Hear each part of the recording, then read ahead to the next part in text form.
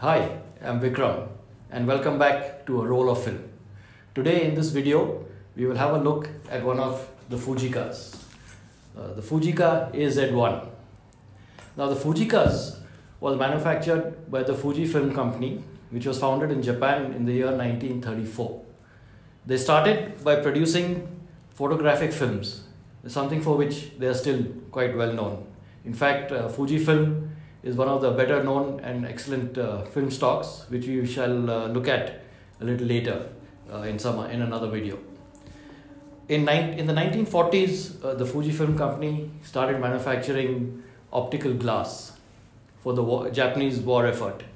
And after the Second World War, in 1948, they started manufacturing cameras and under the brand name Fujica, which is actually a combination of two words, Fuji and camera, Fujica.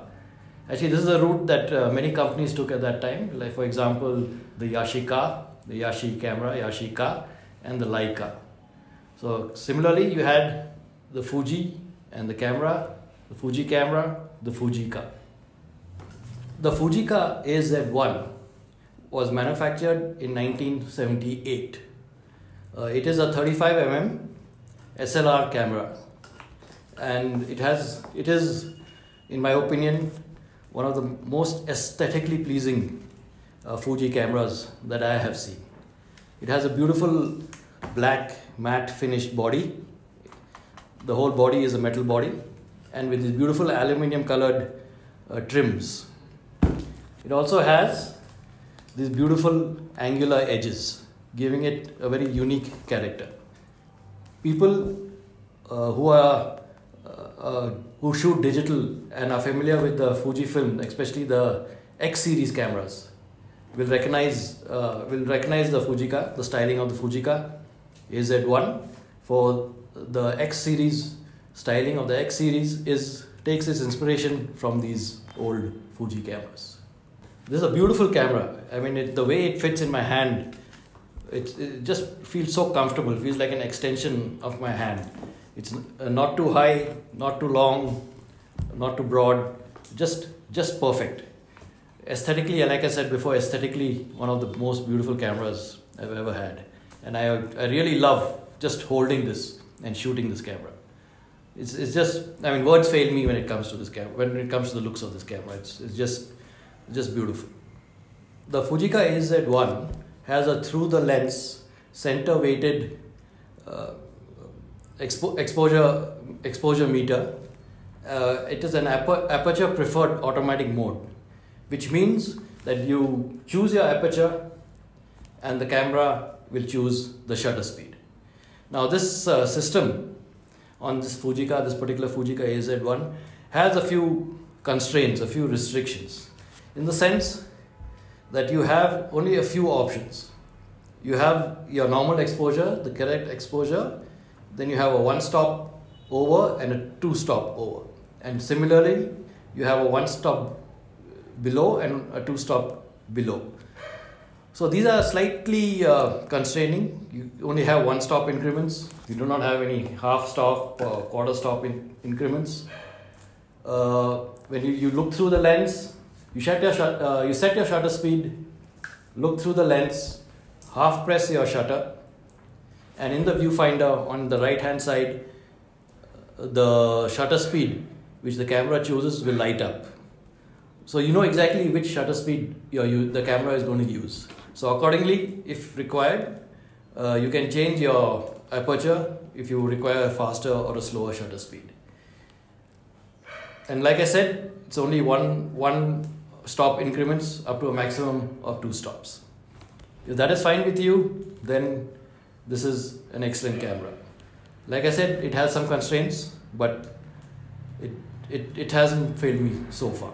The exposure meter in this camera is powered by a 1.5 volt by two 1.5 volt batteries, and which slip in here. You just take a coin and sort of open this and just pop in your batteries, and this powers the exposure meter. It also powers the shutter. We have two types of shutters here. One is an electronic shutter and the other is the mechanical shutter. So even if you run out of batteries or your battery dies on you, you can still use this camera because it has a mechanical shutter.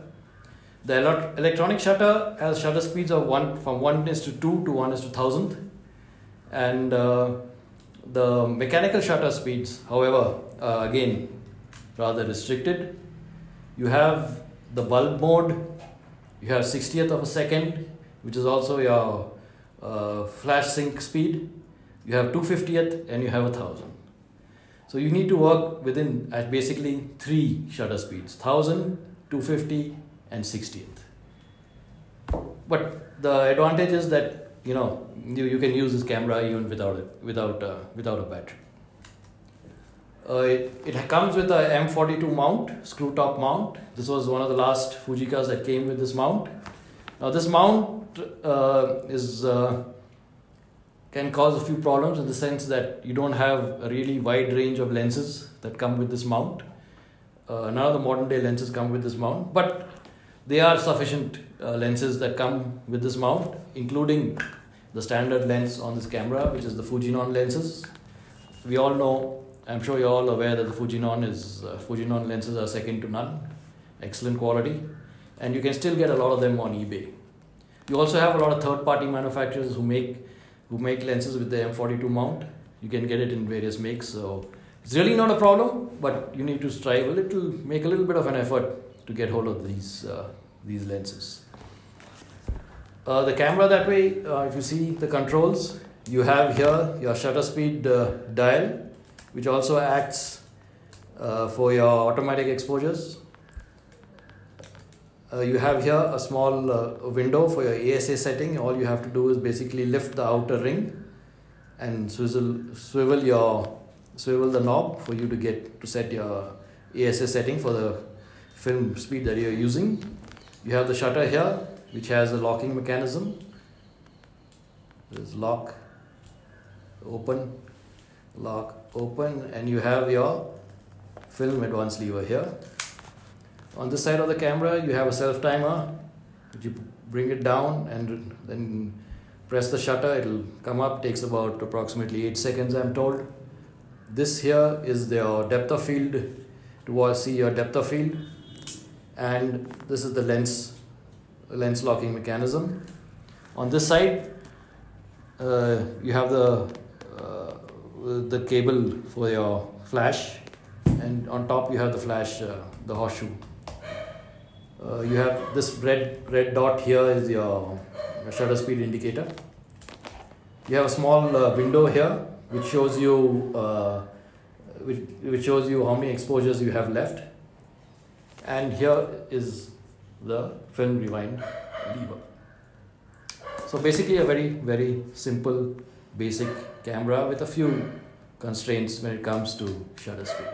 The focusing, the Fujica has a 3-way focusing system. When you look through your viewfinder, you have a split image, you have a microprism, and you have the ground glass. So all three, while you're using all three, the focusing system is very easy to use and extremely accurate. I've had no problem using this system at all. I've been shooting this camera quite extensively in the past. This particular camera was a gift from my wife's uncle, and in round about, I think in 2007 or 2008, around about that time, I used this extensively and almost actually exclusively for my wildlife work. I used to shoot at least twice a day. I used to shoot twice a day, both in the morning and in the evening, consistently for over a year and a half. And I shot again only black and white for my wildlife, only black and white. And the results were excellent. Absolutely no complaints when it came to the image quality. Recently, I've used this for a lot of street photography with both a 50mm and a 28mm. And at this time I shot in color. I used a Fuji film, the C200, Fujica C200, and the color renderation, the sharpness, was second to none. As you can see in these photos,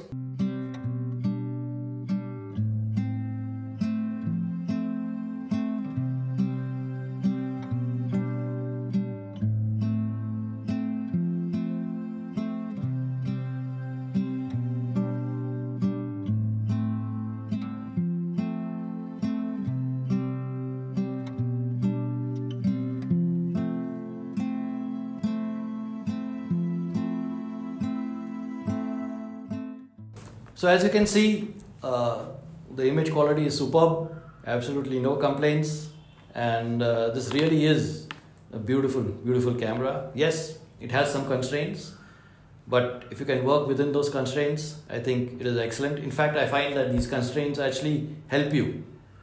It really helped me a lot in the sense that I really had to push my knowledge and my creativity right up to the edge of the envelope, and it really paid off. It was a bit of a learning curve in the beginning, but then it was, once I got my eye in, it was just superb. Just really superb. And I couldn't really recommend this camera any less. It is a beautiful camera. So thank you for watching, and if you like this video, please don't forget to subscribe, like or comment, and well, I'll see you next time. Thank you.